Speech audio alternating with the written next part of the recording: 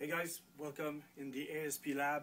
Again, today we will do a test with our spectrometer, the Lighting Passport, that is starting to be very popular in the market.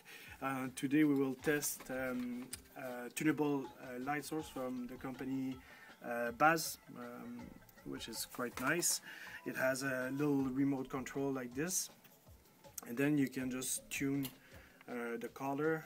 There's a little sensor here, and you can tune the color to whatever you want. So we will take some measurement of the different color using our application, the Spectrum Genius.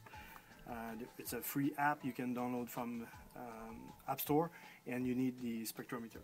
So let's do a first test. So here's the result. It would give you all the parameters you want, and then shows you the spectrum at the end. So this is a mix of green and red. Quickly we'll do, let's say, a green one, then we do a retest quickly. There we go. Again, parameters on there. So mix of blue and green. Now quickly we'll test the white light to see the quality of the white light.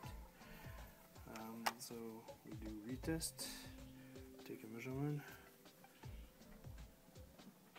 So it has a CCT of 13 over more than 13,000 Kelvin, and here you see that the R9 is really poor, negative, and the actual other value of R are also not so great. So if we compare here with another light bulb, quickly just turn that off. There we go. And we do a quick measurement here.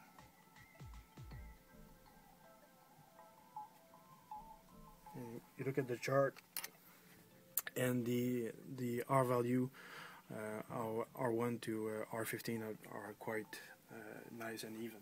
So that's it for today. Thank you.